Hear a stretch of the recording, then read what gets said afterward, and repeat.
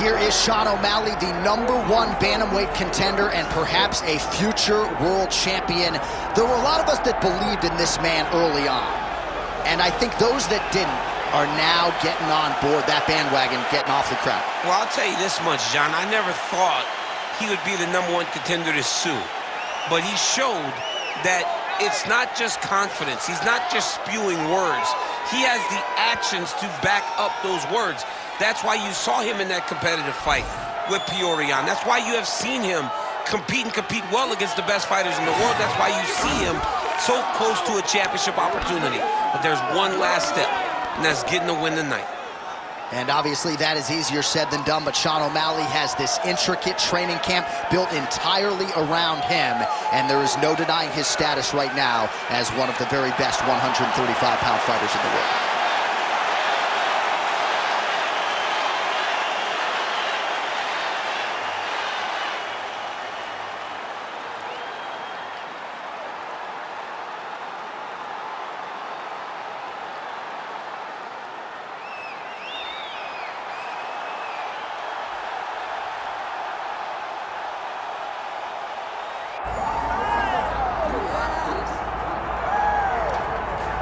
Well, if you want to talk about a division being the glamour division in this modern era, maybe it's lightweight, and this is the man they are all chasing, the undisputed king at 155 pounds. He's the champion of the world, the lightweight champion, a very difficult belt to capture. This is one of those titles that when you start, it seems like the journey is so long, it's so daunting, because those champions are tremendous. This guy knew from day one that one day he would hold that championship belt. He got there, and he has been defending it valiantly. He's a tremendous champion, and he loves the opportunity to once again prove that he's the best. And it is interesting to look back at some of his early days in the UFC compared to this version. Night and day, we'll see how it goes for the champion here tonight.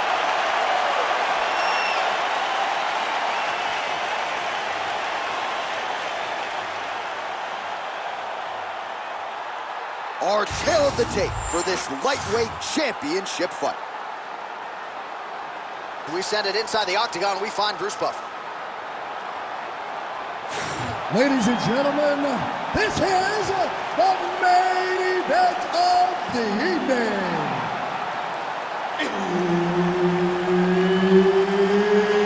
It's time! 5 rounds for the undisputed UFC Lightweight Championship of the World.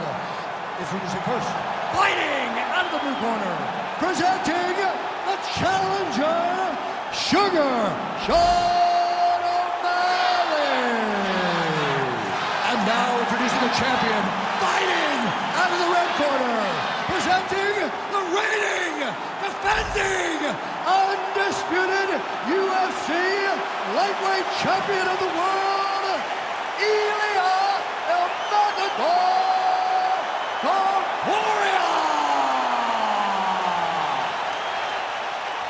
Herbert Dean's in the building. He's the third man in the octagon tonight. So, of course, we're getting another look at Sean O'Malley here tonight. And one thing that has defined his UFC run thus far, he has dictated the pace. He has led the dance against his prior UFC victims. Let's see if O'Malley can stay with that and stick to that here tonight. Good shots, keep it up. Doing a real nice job with these leg kicks, trying to slow his opponent down, and largely succeeding. Oh my goodness, these boys are going at it.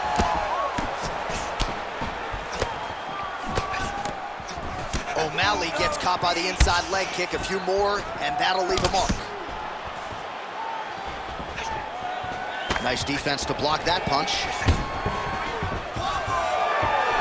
Nice takedown defense there, and perhaps that one stuff actually might affect the live betting line. And now his opponent in a world of trouble. Such a sneaky head kick. He did not recognize it was coming high. Now he's got a first bag. Massive left hand. Oh my goodness, what a right hand. Ooh, uppercut lands. And able to avoid the punch there. Nice slip by Sean O'Malley. Great body kick there. right, so we have got a full-on brawl to start this fight. Any concern that these guys might burn themselves out? Oh, they're going to exhaust themselves. So we may as well enjoy it right now, because come the third round, regardless of the weight class, they're going to look like two tired heavyweights in the middle of the octagon. All right, good start for the Sugar Show. Sean O'Malley realizing particular success with that left hand. Yeah, he's got a great left hand. He's so long for the weight that he pops the jab and he just darts it with the left hand. And you see it on full display right now. Nice. Just over 3 minutes now to go in round one. And both fighters exchange in the pocket.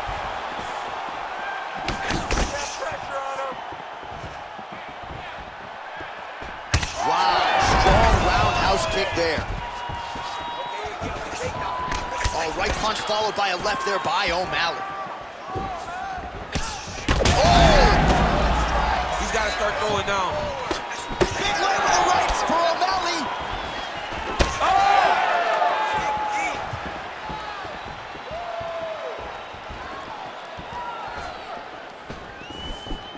Slips the punch.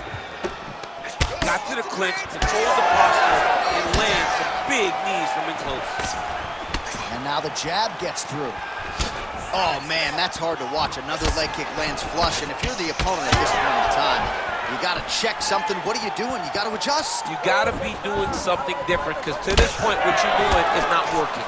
Get close, fight chest to chest, maybe relax. Thunderous leg kick rounds his opponent. Lifted a little bit, trying to stay upright, but man, that changed the complexion of this fight. John, he's hurt. He's hurt really badly by that one big leg kick.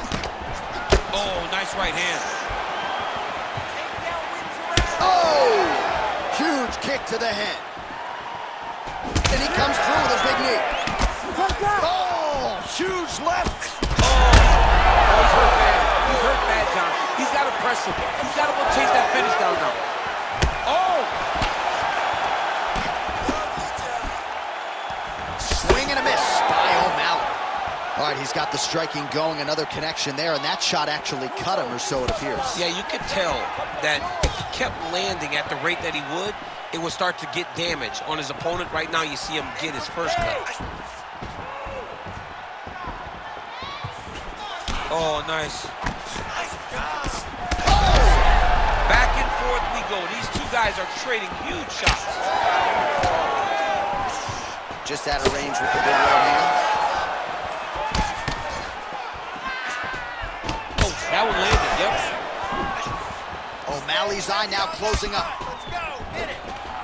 Oh, effective strike there from the clinch by Topuria.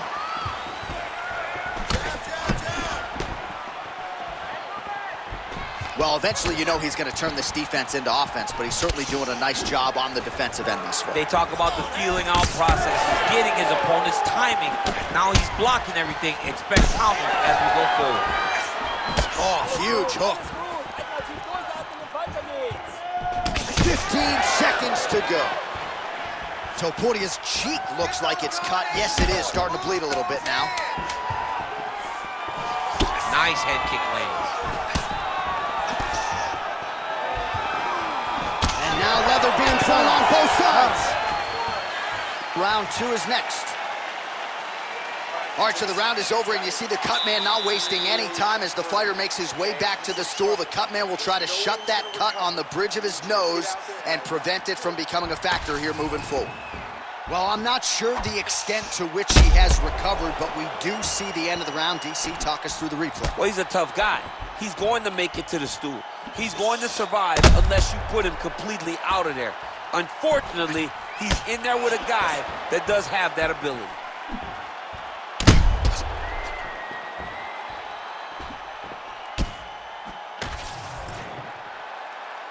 You ready to fight? Ready. Second round underway. All right, next round is now underway. Hopefully the action continues at a high level. Pretty good first 5 minutes. Pretty good first 5 minutes. Both of them can really pick it up. Let's see who decides they're going to lead the dance as we go forward. Oh, he's wobbled now. Lands a good combination.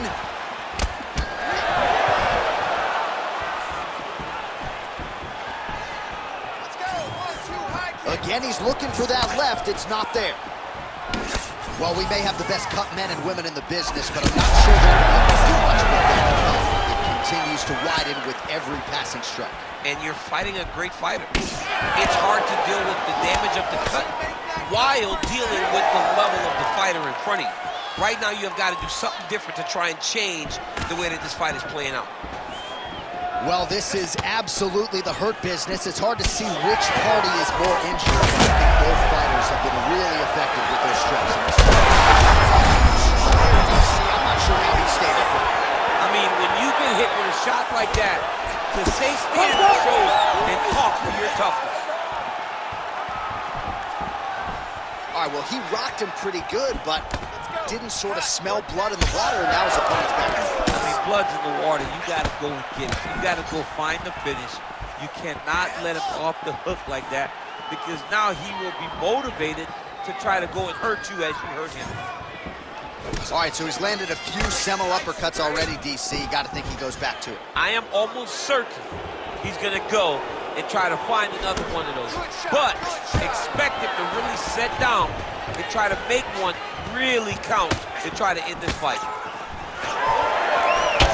Lands another strike upstairs, and for his opponent, that is certainly not going to help matters when it comes to the swelling. He can't miss, Jay, and when you saw the swelling initially, you knew that he needed to change something. He still has not changed that, and wow.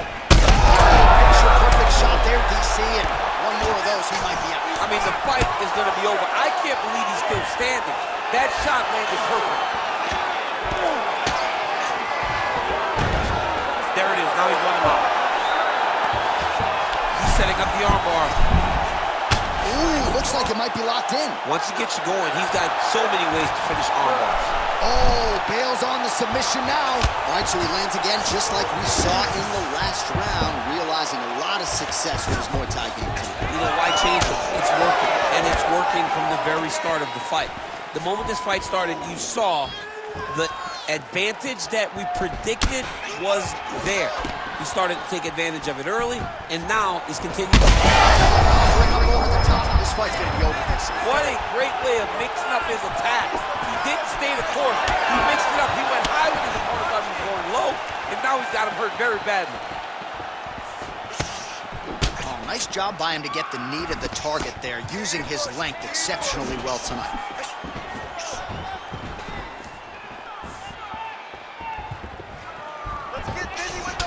Oh, man, that left side is getting beat up now. Look at the redness there. Back and forth we go. 90 seconds now to go in the round. Oh, he's in trouble.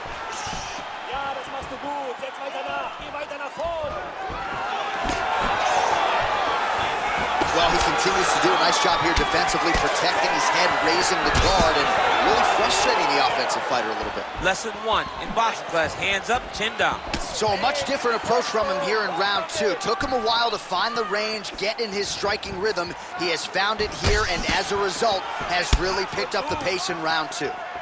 O'Malley's taking aim at that cut right now, and hard to blame him, right? Might as well continue to target that. How's his opponent still standing? I mean, I have no idea. This fight is supposed to be over, and it might not be over now, but it's going to be over very soon. It's another knee there, DC. It doesn't always pay to be the taller fighter. In this instance, it most certainly did. Oh, well-timed and placed overhand by O'Malley. All right, so how about this? The BJJ fighter just continues to land at will on the feet. Not necessarily the way you drew it up today, Chief. No, watching these two fights in preparation.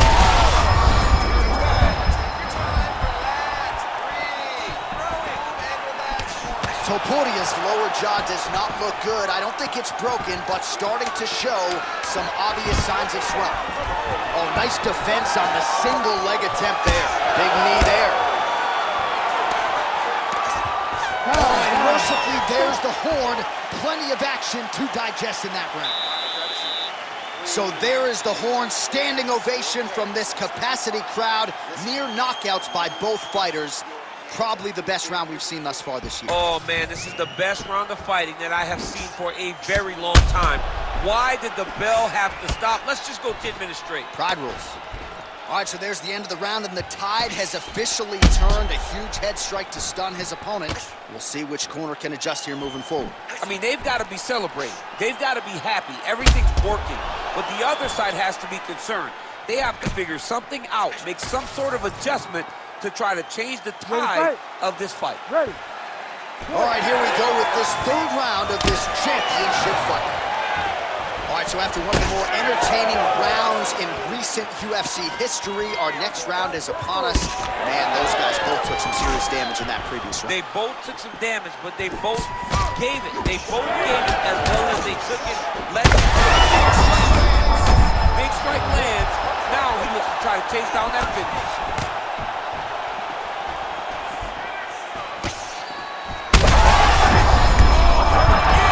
Gets back to his feet.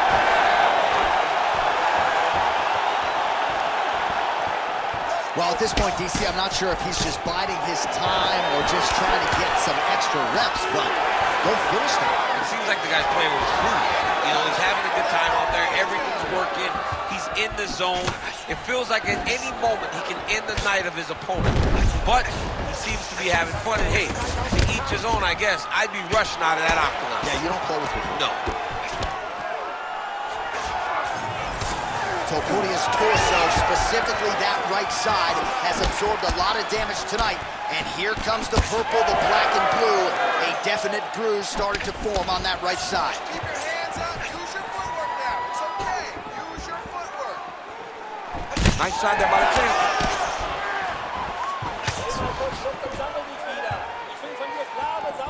Looking to land the right just out of range.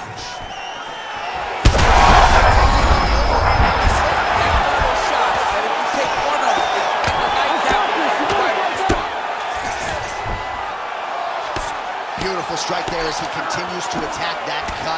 Cutman's going to have some work to do if we get to the stool between rounds. But that's why we got the best in the business. We got the best cut men in the business, and they are going to need him right now because this cut is getting worse, and it's only going to continue to get worse because he has got a killer in front of him. Oh! He's out! Sean O'Malley with a huge knockout tonight. Oh, my Lord.